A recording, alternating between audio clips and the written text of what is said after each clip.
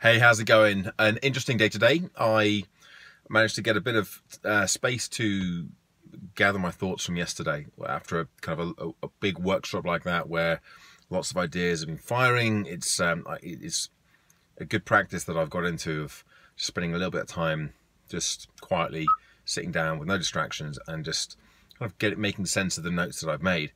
And although I'm not finished with that process yet, it's the key thing for me is deciding, well, what is it that I'm going to do?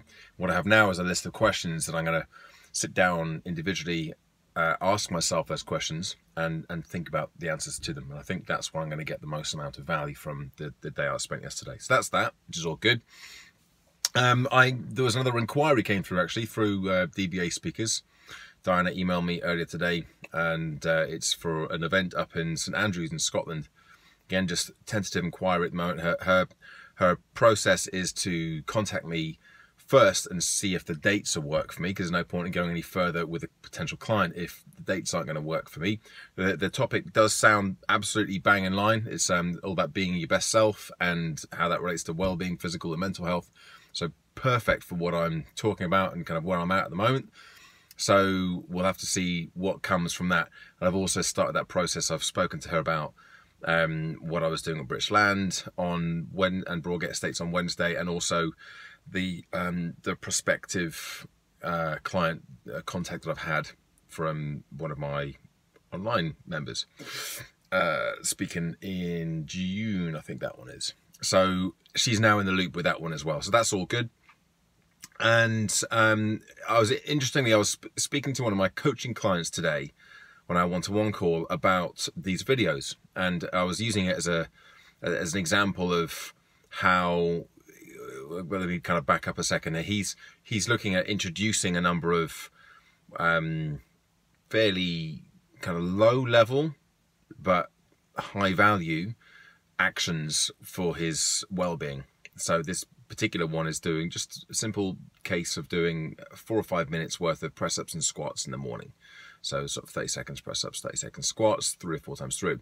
And we were talking about how, to begin with, it's about establishing the habit. You've got to completely separate yourself away from the expected rewards, the results that you're hoping to achieve from doing that. So just doing a few minutes of press-ups in the morning, that ain't going to make a difference to weight loss, to health, to any of those other things that we might decide, right, these are the things I want to change.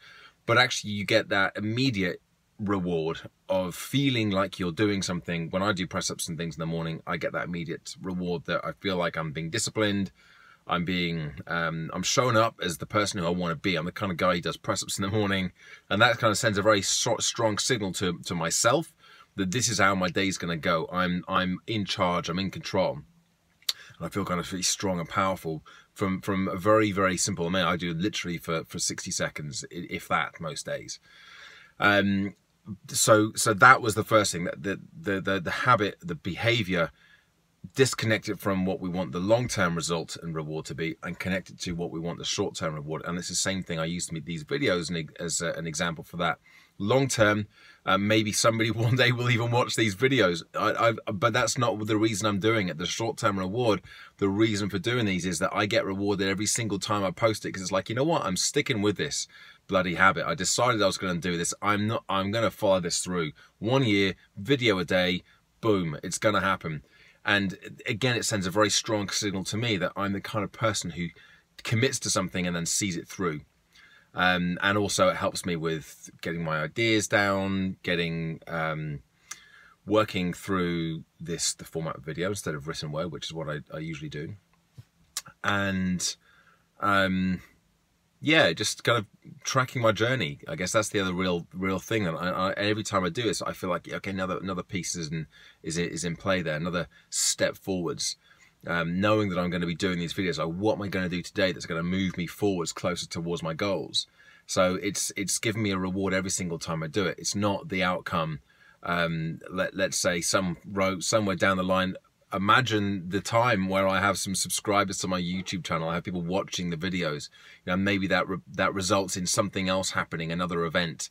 As in, you know, that has a knock-on effect, and there's kind of event after event. So it goes on and on and on. But even if that doesn't happen, it's not the reward I'm looking for. Same for my client. the reward isn't just about weight loss. It isn't just about getting stronger. It's about actually doing it, the process, fall in love with the process, build the habits.